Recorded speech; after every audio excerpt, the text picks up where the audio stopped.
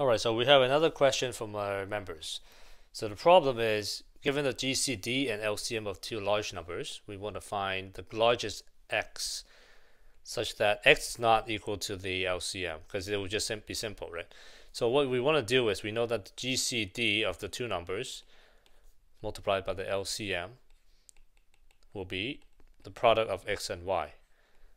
And so we know that the total will be 2 squared times 3 cubed times 5 squared times 7 cubed times 11 to the power of 6. And you know that one of the factors has to be the GCD, because we want the minimum of x and y to be greater or equal to this number. So that will be 5 times 7 times 11 cubed, and the other would be the LCM here.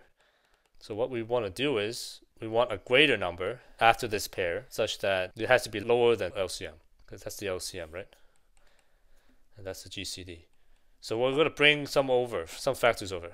So the next one would be 2 times 5 times 7 times 11 cubed, and the larger one will be 2 times 3 cubed, and so on.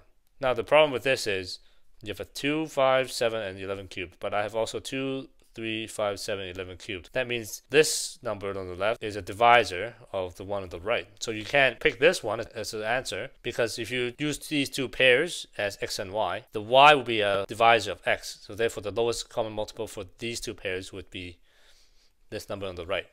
But we want the LCM to be this number. So we have to have divisors on the y such that that divisor does not appear in x.